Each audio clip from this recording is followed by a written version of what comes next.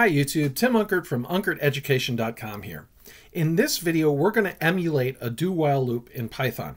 But first, if you like programming tutorials and tutorials where I show you how to install and set up software, make sure to subscribe. Okay, with that out of the way, let's get started.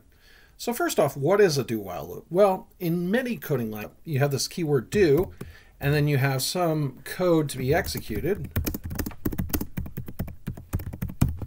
And then you have while some condition, okay?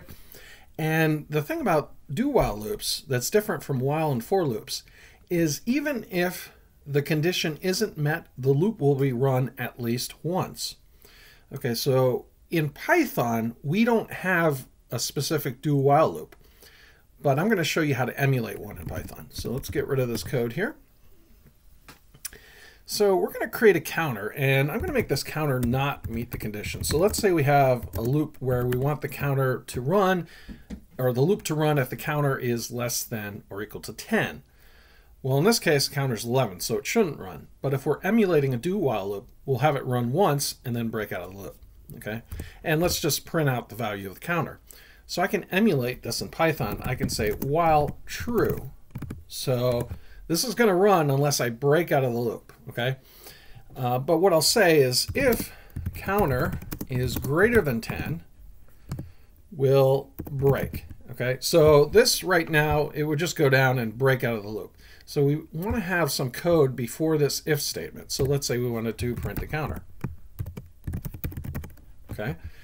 And then after the break statement here, if we're running a regular while loop, we do want to increment the counter. So we could say counter plus equals 1. And if I run this, it's going to print just 11 and then break out of the loop. So let's run it. So we just get 11 and it breaks out. Now, if I wanted to print 0 through 10, I could start with a counter equal to 0 and then run the loop. And I get 0, 1, 2, 3, 4, 5, 6, 7, 8, 9, 10, and actually 11 because it doesn't break out until it's greater than 10.